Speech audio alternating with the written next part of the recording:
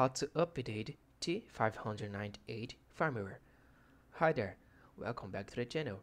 In this video, you're going to learn how to update the firmware of your Trusted Master T598 racing wheel. It's quick, simple, and important to keep your wheel performing as its best. Let's get started. Step 1. Download the firmware and drivers. First, go to the official Trusted Master website. Head to the support section and search for T598. Download the firmware updater and any required drivers from your system. Make sure to extract the files if they come in a zip folder.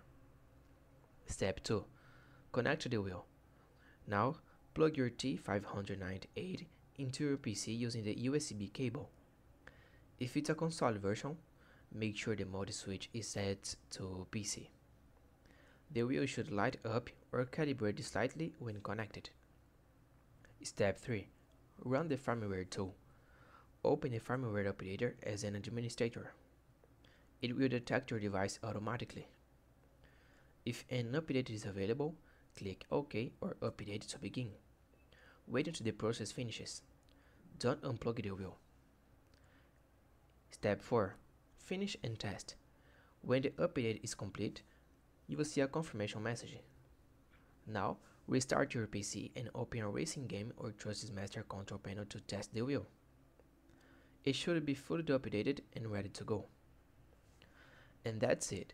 That was a step-by-step guide on how to update your Trusted Master T598 firmware. If you found this tutorial helpful, please don't forget to like the video and subscribe to the channel for more tips like this. Thanks for watching. See you in the next one.